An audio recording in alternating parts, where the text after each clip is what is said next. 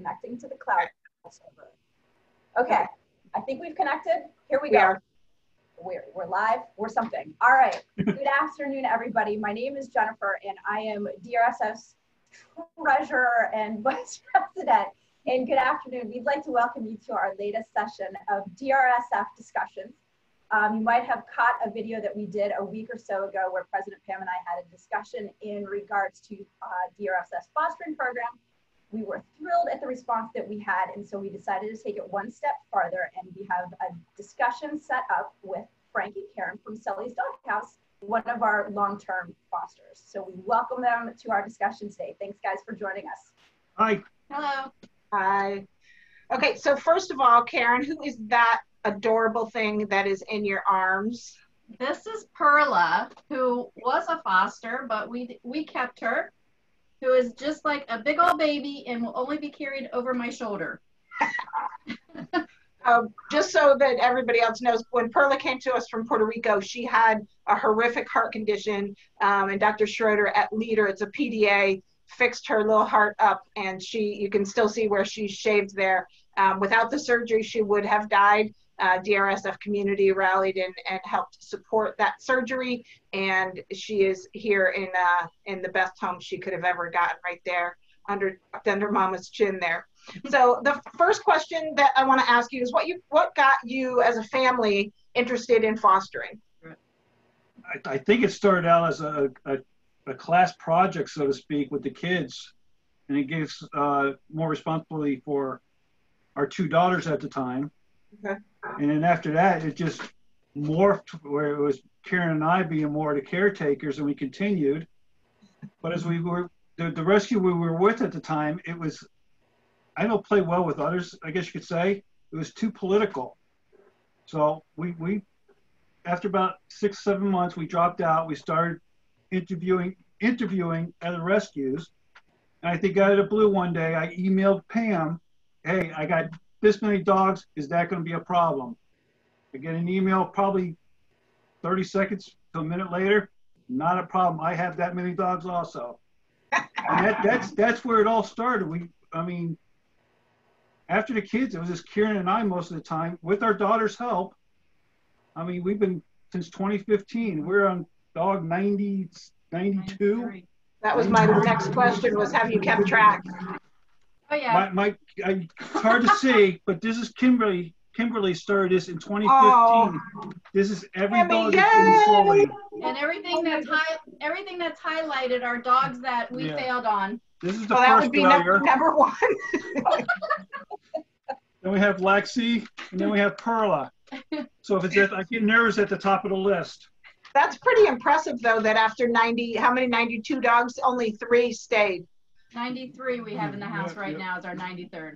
Wow. Wow. And he leaves tomorrow, correct? He leaves tomorrow. Yeah. Do you feel like you give more or get more from fostering? I don't know. I think it goes both ways. Yeah, I think both. I mean, we enjoy so much giving them the love that they need. We love it when we meet the adoptive parents and, they're so excited as soon as they see the dog. They're automatically in love with them, and it just makes your heart feel good that, knowing that they're going to a safe and a loving home. Yeah. Yeah. What else? Go ahead, Frank. Also, what's good, I mean, both aspects is you have a dog that comes into your house, you have no expectations, they have no expectations of what's happening. But it's a growth thing, and sometimes we learn something that we don't know. And then the dogs learn something that, I mean, I've had dogs in here that didn't know how to sit, and they learned how to sit. But it's a growth thing both ways. Right. Now, one of the things so many people say to us is, how can you let them go? Like, how can you do that? How do you have these dogs and love them? Because we know that you love them like they are your own. And then how do you let them go? It's very hard at times. There's some that, you're like, okay, good, they're going. And other ones, you're like, oh, really? We have an adopter? Oh, okay. But then when you see them together and see how happy they all are, it makes you smile. Yeah.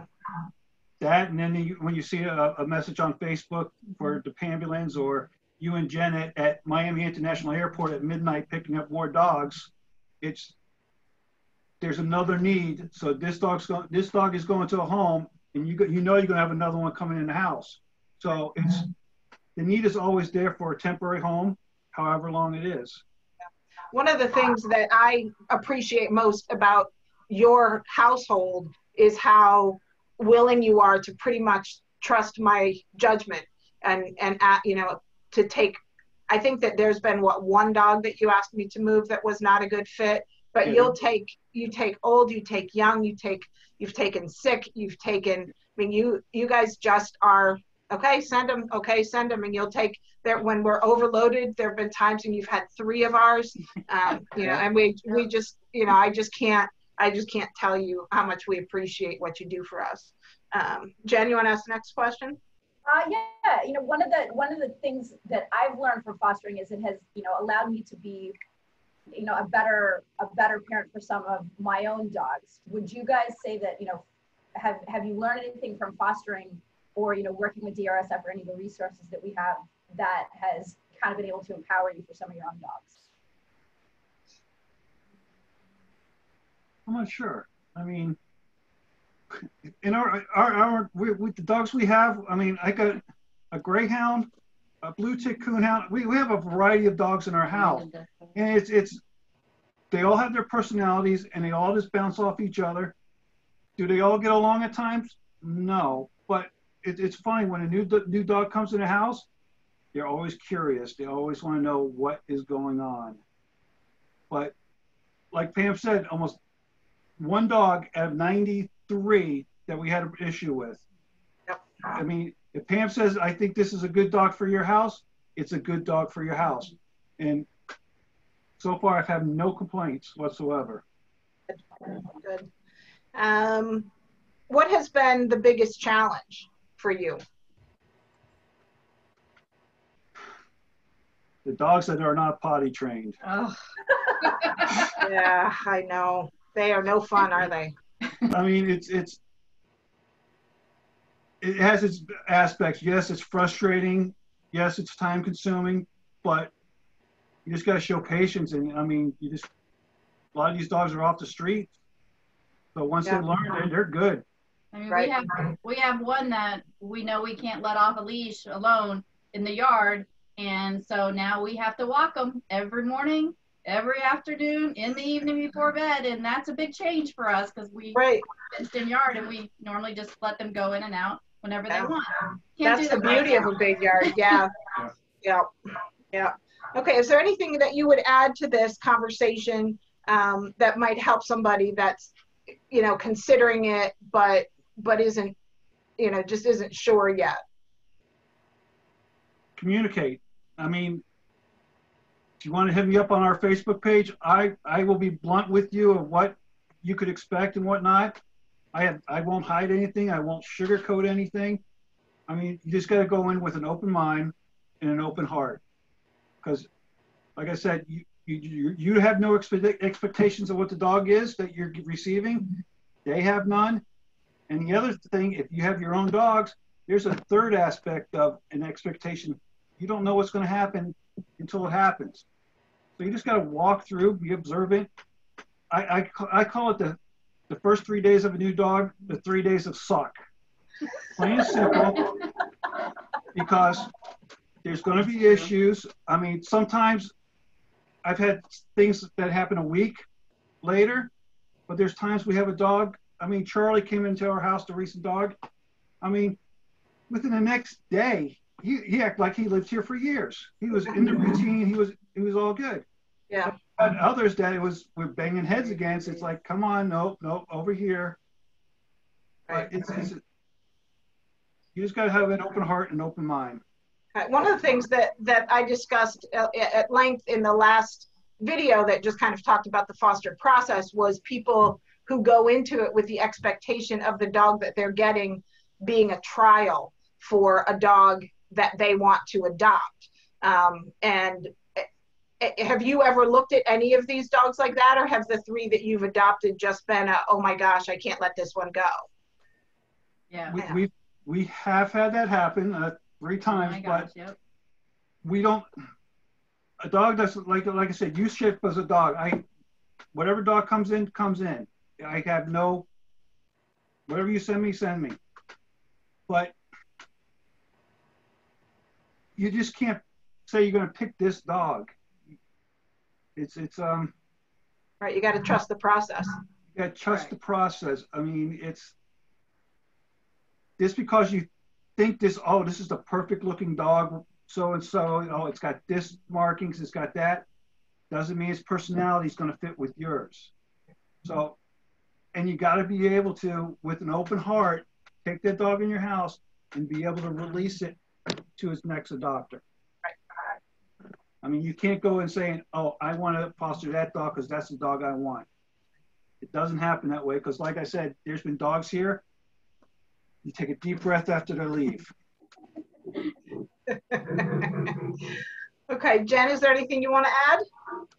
And my last question would be, what piece of advice would you guys have for somebody that's maybe watched our last video, watched this one, and is like, geez, I'm on the fence. I'd love to give it a shot, and they just haven't been able to make that final plunge. What piece of advice would you share to help them off the bench and filling out that foster application? Take the plunge. Take the plunge. Once you do your first one, it gets a little easier. Just do it. You need to communicate with Pam or whoever your go-to person is, because they've seen it or heard it all of what happens with the dog. There's been times where I had a dog from the vet, I picked it up, and 2 hours later I'm calling Pam in a panic, and she's like, relax, I'll call you back in a few minutes. Calls me back in a few minutes, and she goes, okay, this is what happened. You're okay, just relax. And listen to what they tell you. They've been doing it for years. This is not their first rodeo. So excellent advice. Do the home study, do the home visit that they come to when you sign your foster paperwork. They check your house, they look at your yard, make sure everything's safe, and then just communicate. That's all you gotta do. Excellent.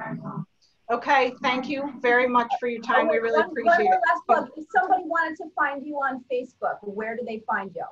We're at Sully's Doghouse on Facebook. SULLY_S Doghouse. 2 words. Excellent. And you're more than free to send a comment, question, or anything like that via that Facebook page. Okay, we appreciate your support. Awesome, guys. Thank you so much. We thank you. Thanks. Thank you. See you later. Bye. Bye.